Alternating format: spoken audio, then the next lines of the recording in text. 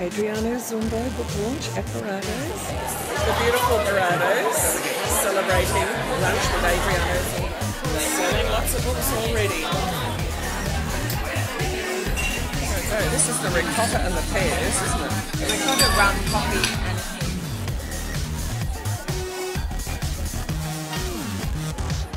here, before we get into questions and answers, I might just have a little chat with Adriano about his home Zumba. I had too much to drink last night to go, and I was turning Zumbo night into So a small town called Canamble. So it's about 3,000 people. Pretty much lived in a supermarket. I worked every day after school. I went there before school. That's where my last week began.